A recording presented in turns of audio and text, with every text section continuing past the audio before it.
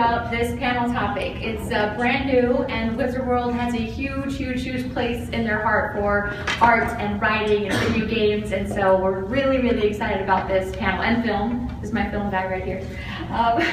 You are joining us for where the synergy of novels, film, and video games collide. And what I like to do is I like to do intros and then jump into the topic, but before we do that, I just want to iterate to all of you that we are 100%, our hearts are here for you guys. So if you hear something that we're saying that triggers a question or something that you're working on and you have a comment or a question about it, please feel free to join in and raise your hand and let us know. Because it's hard sometimes when you have something relevant and you have to wait till the end and might not be relevant anymore. So feel free to treat this like a family. I'm speaking for all of us, right? Jenny, Stuart, Rob, we're like a family. No? Okay, no family ties here. If you have questions, raise your hand. Don't throw tomatoes. So just, yeah, for sure, just we want you to make sure to get your questions answered, so keep that in mind. So we'll do intros. I'll start and then we'll go down the line. I'm Janice Davis. I am a host and moderator for Wizard World and San Diego Comic-Con and writing expos and things like that. I'm also a columnist for MMORPG.com. I'm an author of a video game thriller called The Holder's Dominion. I also do voiceover work for video game, YouTube videos and things like that. So that's me in a nutshell. Rob, what about you? I'm Rob Pryor. I'm in sanitation. I'm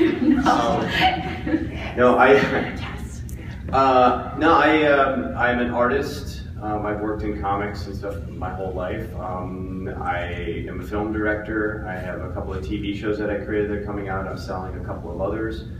And yeah, that's pretty much it. And check out his booth. He has amazing paintings of everything. It's incredible. Jenny? Hi, I'm Jenny Gibbons. I operate a little independent studio called Woodsy-Studio, and I make visual novels, which if you're familiar with them, they're very much like mostly novels, but they're also games where you can control the story. So this is a topic I'm very passionate about. I have a background in screenwriting. That's I went to school for at University of Southern California. Then I went on to write novels under the pseudonym Jaden Woods. So, and then I went on to kind of combine everything I liked, both writing novels and films, and also drawing and composing into these visual novels, which I just love making. So that's what I'm doing now. Hey, that's awesome. Stuart? My name is Stuart Keating. I run Dioxin Games. We publish tabletop games and video games. And I also own and operate a brewery down on Cherokee Street. So nice. Be here after this panel discussion. I'm joining you. I like that. Anybody gets thirsty? Stuart's your guy. Let's start things off, Jenny, with you describing, as the creator of Woodsy-Studio, can you tell us a little bit how you draw from games and how you draw from the literary industry? Because like you said, you kind of combine both to create this new way of telling stories. Yeah, it's definitely a unique combination because visual novels, they are video games, so I'm sure plenty of people have arguments about that. But the priority really is the storytelling. And what I think is unique about visual novels is you're focusing on the storytelling, but it's still a video game, and you want the player/reader to be fully immersed and feel like a part of the story. So that comes into play with different choices that they make to control, to influence the story and create like branching storylines. So it's definitely a unique combination where it's kind of like reading a book, but you have control over it, and the ending hopefully reflects something about you. So you start out with the premise and you have a general idea of where it's going to go, but you leave it open-ended? Well, not open-ended, but usually it's a little different for each one. Like in my last visual novel, Quantum Conscience, you had the ability to read the minds of other characters in the games. It was totally up to you when you wanted to do it, but whenever you chose to use that ability, which was kind of an evil thing, like you're invading other people's minds, then that would influence the story. Your main character that you're playing as, Blair, would behave differently. Like if you saw in someone's mind that they were telling a lie, then Blair would react to that after you read it in their mind. And so the story would branch according to that. And at the end, I kind of had like 4 major ending variations, but within those there were still, you know, little branches for variations on different decisions that you had made. And you know, my goal with that, and like with any time I incorporate those decisions into the story, is that you kind of learn something about yourself after you go through it. You're like, wow, I really did choose to invade everybody's mind, and you know, this is kind of what this ending tells me that about my decision to do that. And in the one I'm about to release, Seraphina's Crown, all your choices are have thematic emotions tied to them. So you collect points like for joy or for wrath or greed, and towards the end you can see like what your choices tend to reflect. To do one novel. A visual novel? A visual novel. Yeah, 6 to 8 months has been probably about the average. That's good time. That's with, you know, being able to focus on it in most of my free time. And I love that if you're a reader and a gamer, you're getting entertainment in both ways. It's a visual novel. I just love that. Rob, you are an artist and a filmmaker and a director. How do you draw from films and other novels or video games to create a brand new screenplay or incorporate it into your art? Well, usually, like if I'm sitting in and coming up with an idea, whether I'm writing it or I'm having another writer come in and write it, I'll sit down and just start thinking of multiple ideas and just whatever one hits me. And if I'm being presented by another writer, I like to collaborate and figure out, you know, what it is that strikes me and then what I do. I have a film coming up in October called Whisper, and a friend of mine came to me and said, wouldn't it be cool to do almost a silent horror movie? And I was like, yeah. So we just sat around and figured it out, and I do all my own storyboards, all my own set designs, all my own creature designs. A lot of times I'll do the sculpting. You guys ever see Buffy the Vampire Slayer? Yeah. On the last season, I sculpted, designed, and painted almost all the creatures. So I do almost everything, at least at first by myself. And then making a film is, you've got to be able to collaborate with everybody, because if you don't, you're going to go insane. And when you're creating all of this rich lore and history for all of your characters and your backgrounds and your storyboards, not all of that can go on screen. I mean, you're going to have so much more. So is there a way that you can take all of that lore, and instead of it all going into a movie, is going to probably fold into Transmedia, right? Or make novels. Yeah, when you're doing a film or anything, you need to know your characters backwards and forwards. And I'm a firm believer in making it jump to different mediums, like a graphic novel. So my movie will be a graphic novel. I have a TV show, which it will be selling soon, that's going to be going into a young adult novel. And she's right. But you know, you have to know, as a creator, you should know inside and out your characters, where they're going to, you know, go, what they're going to do.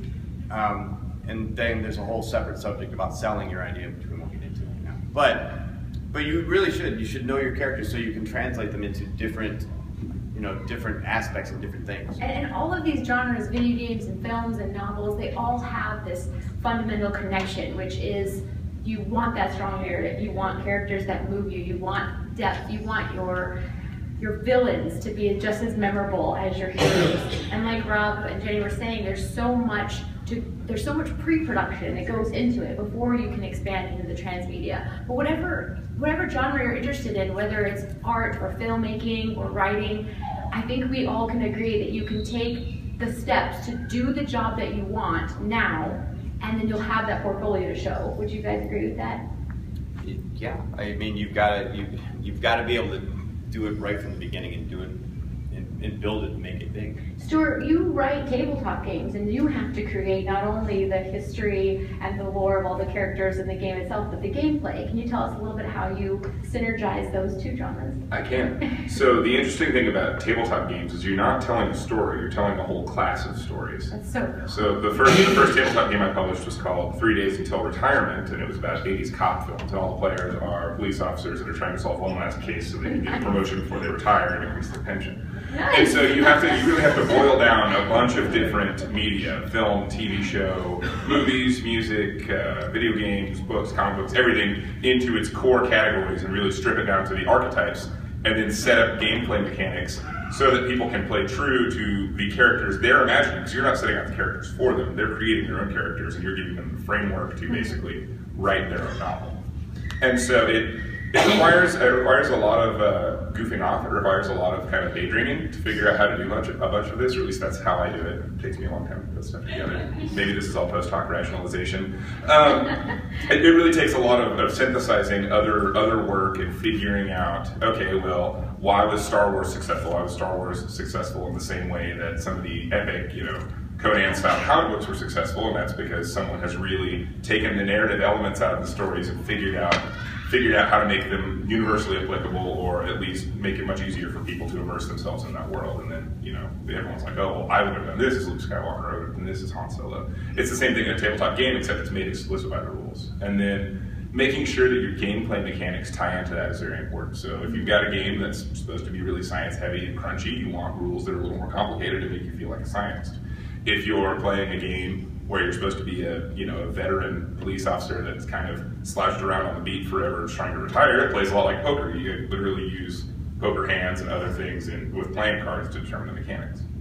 I was asked to write excerpts for different video game genres, one RPG, one puzzle game, and then one FPS. And the creator, the designer, he said, how would you approach writing for all these three different genres for games that may not have a very narrative-heavy availability, but we still want to make an impression, right? We still want the narrative to be memorable. And I really, I sat there and I was thinking about it, and I said, well, each of those genres, they all have their own theme. FPSs, for anyone that's not a gamer, is first-person shooter. Those games are action-packed and they're fast and they're edgy, right? And your heart is pounding, and so the narrative should be similar. It should keep you on the edge of your seat, and the characters can be possessive or aggressive or whatever it is. RPG can be fantasy, and you can go an extra mile to really push the boundaries. And puzzle games are casual, so you want that feeling in the narrative. So we talked about how we would approach that and hold true to the theme of the genre, so that it keeps the essence of it, but then insert your own unique perspective. So I think that's interesting that we can pull from our history, from our experience as writers or creators with our point of view, but we still need to hold true to each of the genres. Rob, would you agree with that? Well, yeah, if you're gonna, yes and no. Yes and no. If you're gonna, cross genres, then just know. How could you? Without destroying the essence of it, but if you want to insert maybe some humor, even if it's in a serious type of genre. There will be no humor in my films. No humor. No, you have to, the thing, I guess, that really works best with that is if you're writing a screenplay, have people read it, and people that you trust, and give you information. If there's a part where there needs to be a little bit of levity, just to break some of the tension. You have to pay attention to your plot points, where it's breaking, your different acts, and really go in there and dissect it, because really at the end of the day, especially in the film genre, you're spending a lot of money, a lot of somebody else's money. So you kind of want to shake hands with the American public and go, hey, what is it that you guys want? You can always do something for yourself, but most of the time it's not going to get made. And I know a lot of people have basically done like little low-budget films for themselves, and it gets lost in the translation because it's being made for them, one person, when instead it really has to be made for multiple, tens of thousands. It needs to be made for the audience.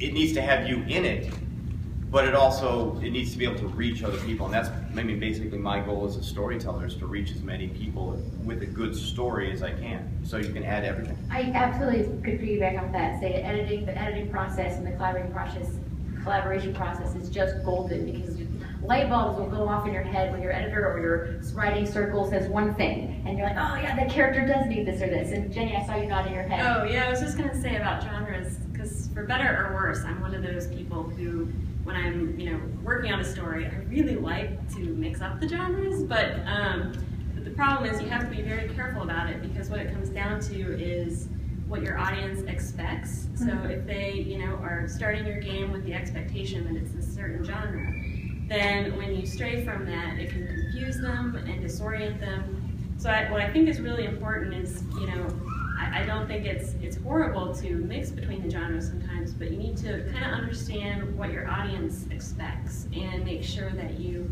keep them oriented within those expectations. Starts as a love story, it becomes a horror story, not a comedy. I respectfully disagree. I think that it's absolutely fantastic to subvert genre expectations. I think that whenever we consider truly standout material, it's not just filling genre expectations, people that have taken the time to figure out what people expect in that genre, and then twisting the characters, twisting the plot points, twisting the message in a way that you're confronted with something that does fill all those genre expectations, but in a way you completely don't expect, and that's why it strikes you as being something tremendously cool and syncretic. Yeah, I think that's what I was trying to say, is that because I do agree, like knowing what you're working with, and then it just can't be haphazard.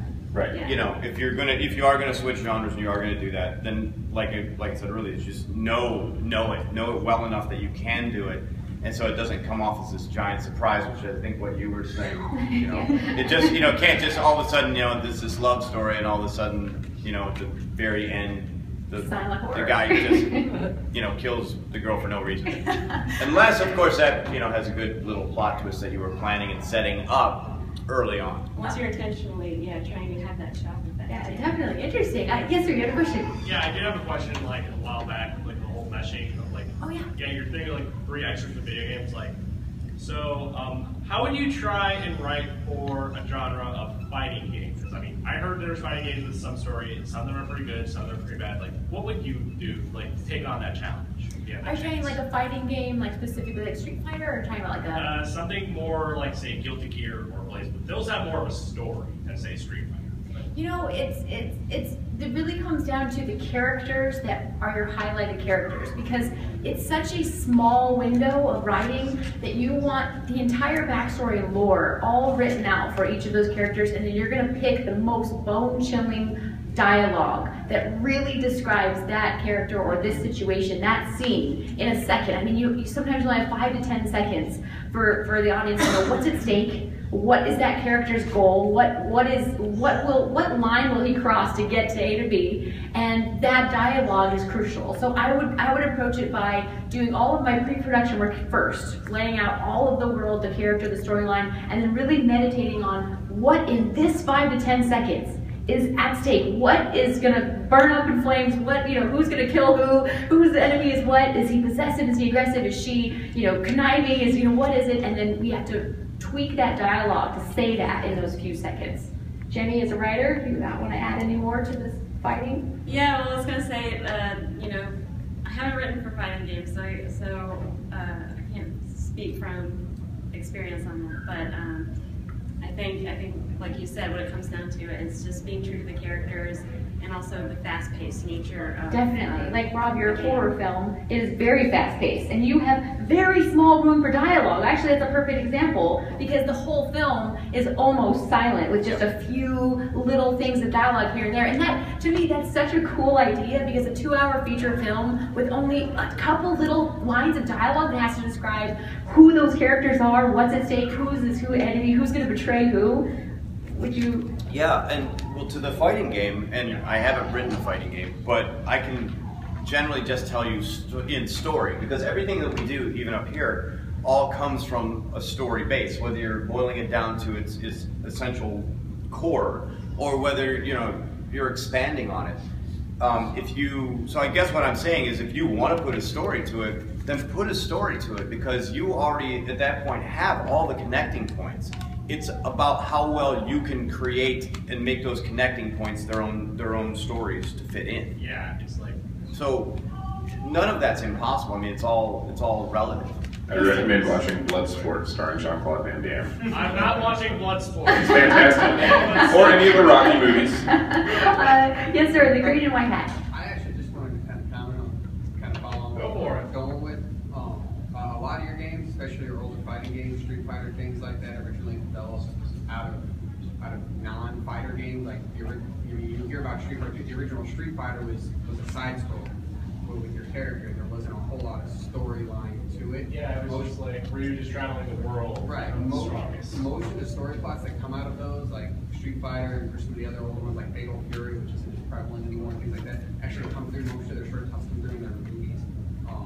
There's been a lot of animated motion pictures and different things like that that really dealt with the backstory of the game, just don't touch. And then when you get into newer things that Access does, like here's a lot of they do it middle of the And game. just a little louder of the name of the movies you said? Like for the Street Fighter genre, Street Fighter has 3 or 4 animated movies and an animated TV series. And they have a few live action movies. And they have the live action. So they're talking about Street Fighter live action. Yeah, and I'm talking Also, we're talking about is that more? That's right, that's right. And that actual story mode which like follows the characters, like Exactly. Following the characters, I love that. Yes. And you know, Stuart, if you want to kick us off on that same track, what do you foresee happening in the future of Transmedia, where, you know, video games are pulling from films, where we're getting cutscenes and these amazing cinematics right in the middle of hearts of video games, and films are pulling from games, and you know, we have Avengers, and we have all these comics going into films, and where do you see that going? Well, I see it making a lot of money for a very select few But people. for creators. They're not going to make money. That's creators, you know, like writers, filmmakers, what do they need to keep in mind for this future of collision, for, you know, all of these genres pulling from each other? Does everyone need to be able to write films, novels, video games, or do you still have your niche and you can just contribute? You see what I mean? I think that the really great thing is that you have all these blending of stories and you have these blending of techniques and mechanics and everything else. I think the most important thing to remember is that you need to trust your audience. What frustrates me in a lot of video games that have incorporated heavy cinematic elements is they repeatedly take control away from the player, and they have this ability to produce really gorgeous visuals, but the storytelling behind a lot of it ends up being really ham-handed and overdone, and they just beat you over the head with the plot points, and they don't trust you. I mean, has anyone seen the new Mad Max?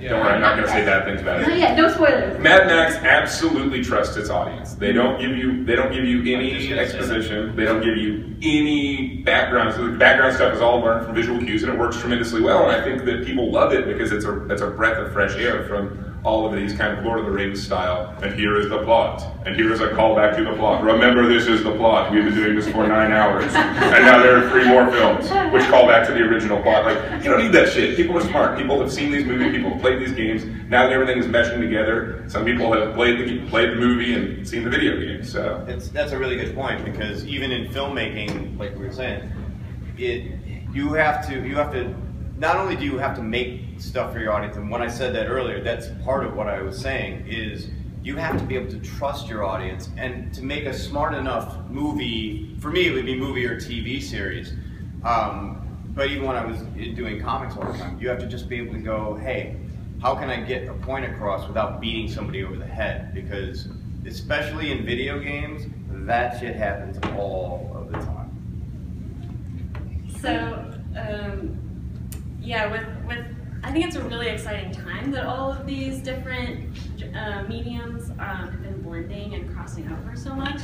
I feel like we're still in kind of an awkward stage where people are, you know, of course this has been happening for a while, but, you know, taking a really popular book and turning it straight into a movie.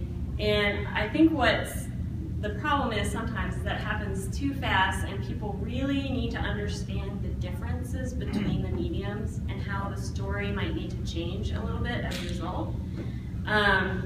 Like for instance, you know, books can be, well, you're going to have a lot of information that can be conveyed just through text in the book. It can be slower paced. The plot doesn't have to be in this 3-act structure like a movie. You know, it's completely different. When you change it over to a movie, You really have to understand how the story might need to change. Like, you need to know the spirit of the story, but and be willing to let it adapt. And I feel like a lot of times we're not seeing that happen because people just want to take what's really popular and, you know, cram it into this other medium and hope that it works.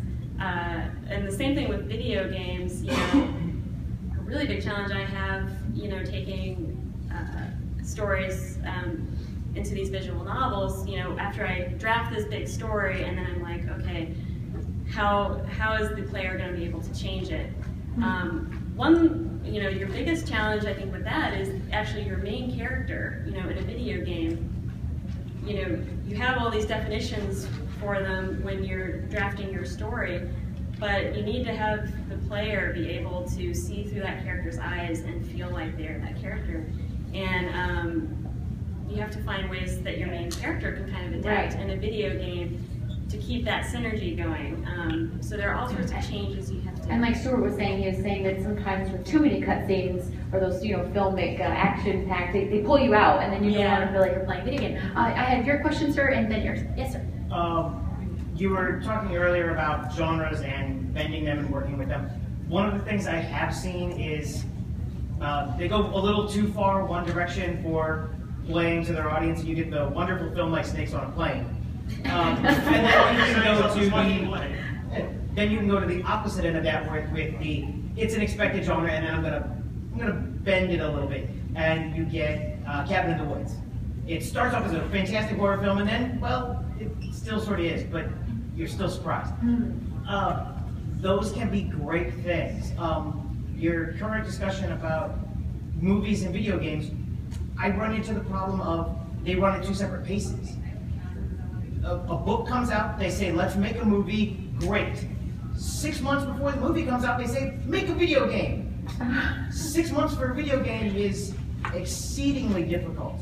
Everyone's worst horror story is E.T. Crunch. Yeah. That's because studios. They don't understand the fact that it takes the same amount of time for both.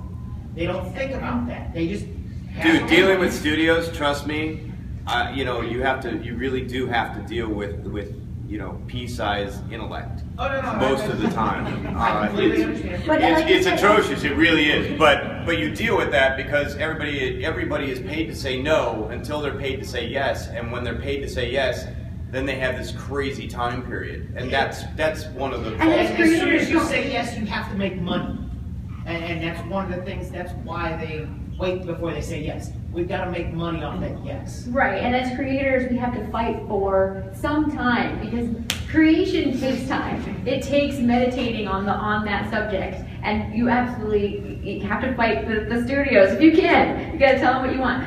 Okay, you sir, and then you sir, and then you. So, Jenny, you brought up a really excellent point, and that's kind of cross-media. When you take a book and turn it into a movie, you lose a lot of story.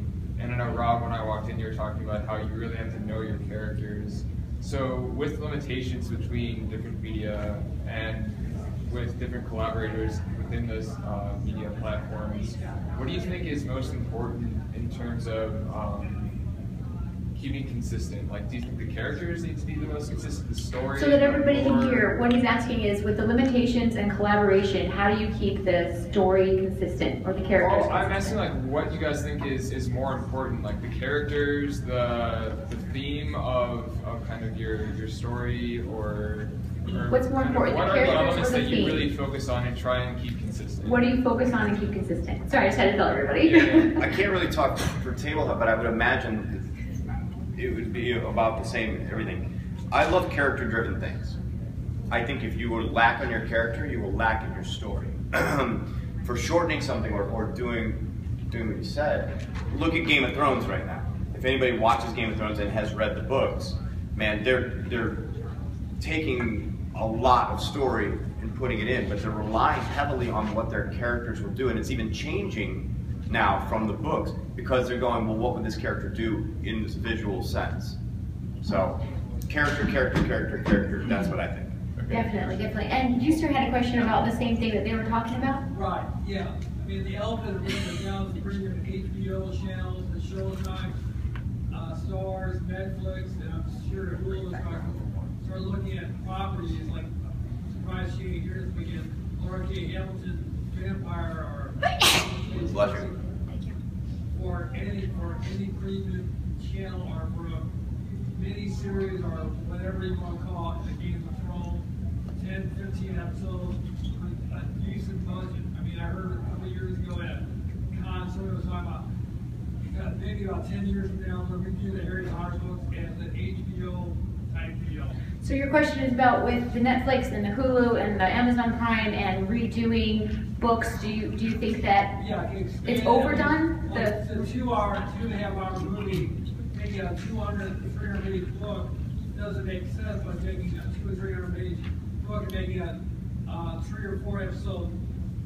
So taking, I guess, a really heavy lore book and turning it into a TV episode or TV series. What do you guys think?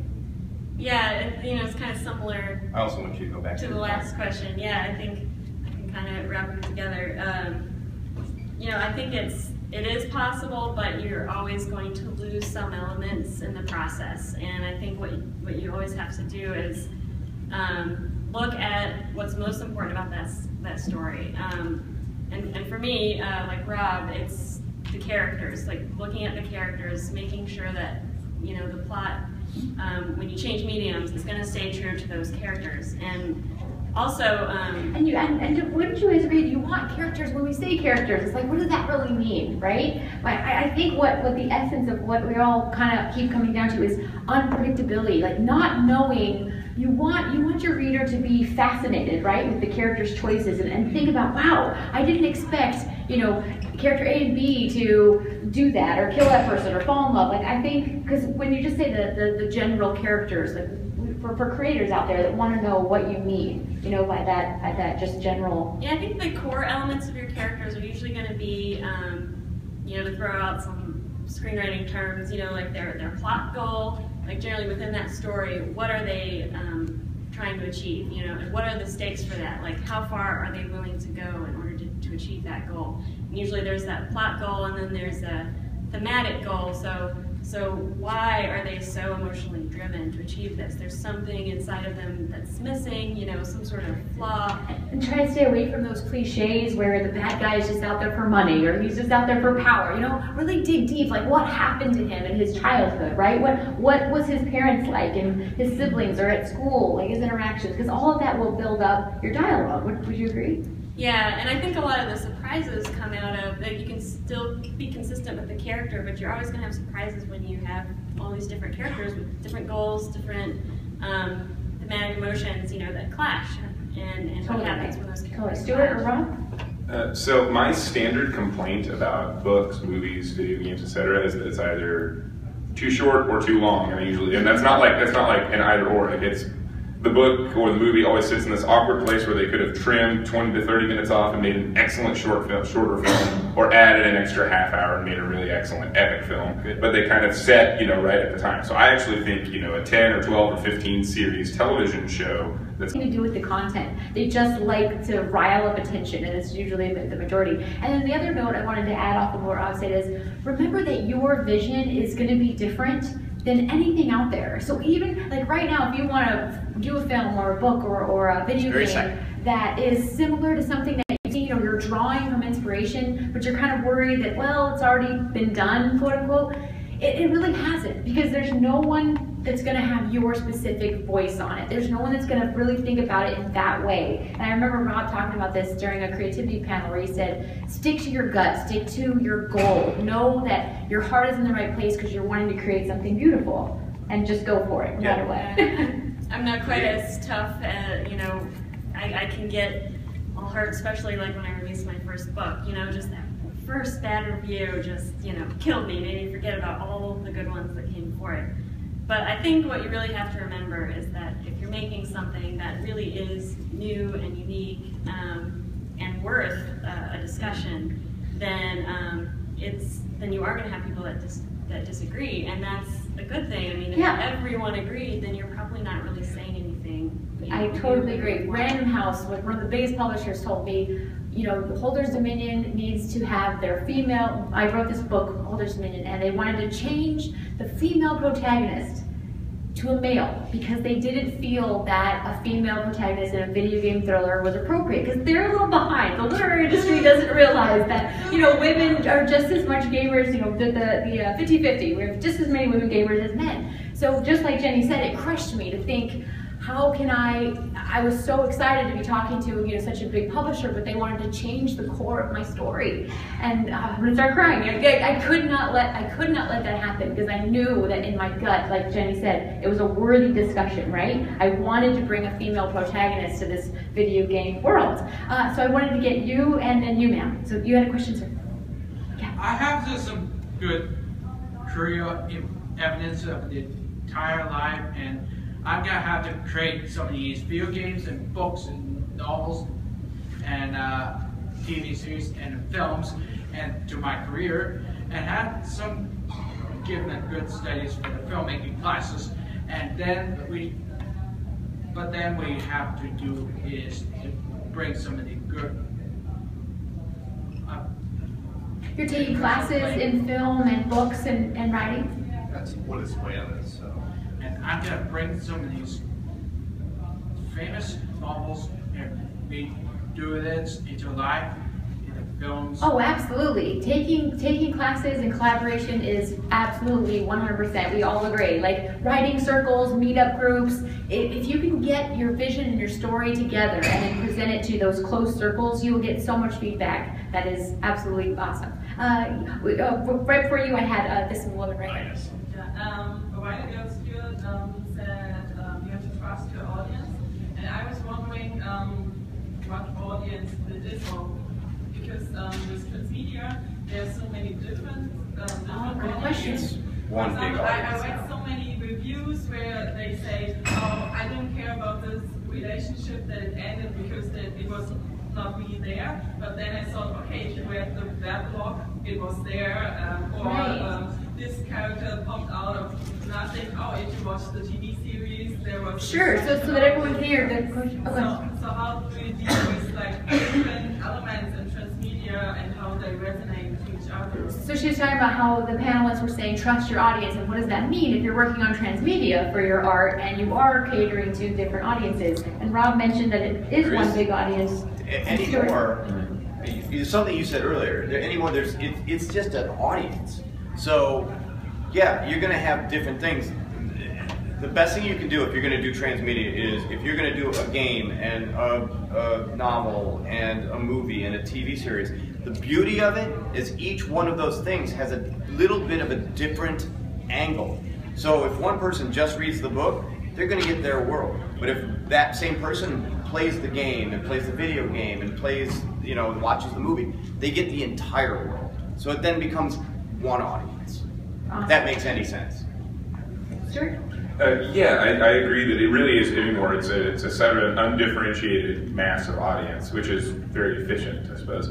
I guess saying it's so much more intelligent. And so the big thing is, like, unless you're working on really big stuff, unless you've already got a really big name, unless you've got, you know, 8 zeros behind your project budget, you're going to kind of know who your audience is because it's going to be a necessary subset. You don't have the reach to get to that whole audience. And your audience is going to be people probably at first that you know. It's going to be people that like the same things you like because you like them for the same reasons.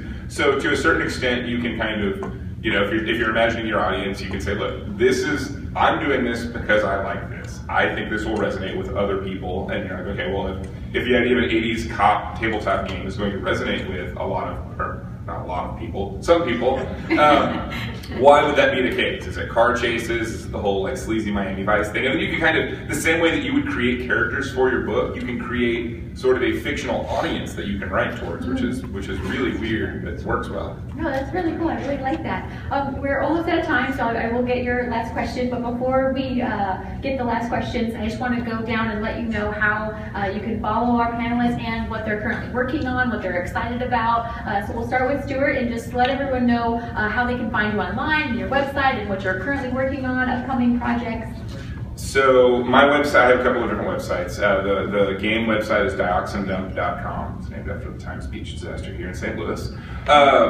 I've got 2 published games out. I've got 2 neuroscience education games that are in the pipeline. I'm working on, I think, a collaboration sort of vanity art RPG with someone, and then I'm working on a suite of Marxist video games. So think like the Civilization series, except you're competing with other office managers and you always lose. Oh my goodness. Jenny. So my website is Woodsy-Studio.com. I've got 2 games that are already out. Surfing the Saga, which is free, and you can download it from the computer or get on play. There's Quantum Conscience is the second one, and I'm coming out with a new one this Tuesday called Seraphina's Crown. Right. So I'm really excited about that. It'll be on Steam Greenlight, and you can also go ahead and download it from Sura or my website. All right. I've played a demo of Seraphina's Crown. It's fantastic. So make sure you get that when it drops. Rob? Wait, I don't care. I gotta play. RobPryor.com, and I'm working on. I've got 2 TV shows. One for Warner Horizon and Lifetime. And and Sci-Fi Channel. And then I've got a movie I'm shooting in October, and I do a lot of artwork. In fact, just rather than me babble on for a while, stop at my booth 801 and you guys can kind of see what I do. His amazing artwork at 801. Stick figures. And we have more video game panels on esports and careers in video games and influence the industry later today and tomorrow, so definitely check those out. And I'm Janice. You can find me at janicedavis.com or on Instagram and Twitter and all those social media sites.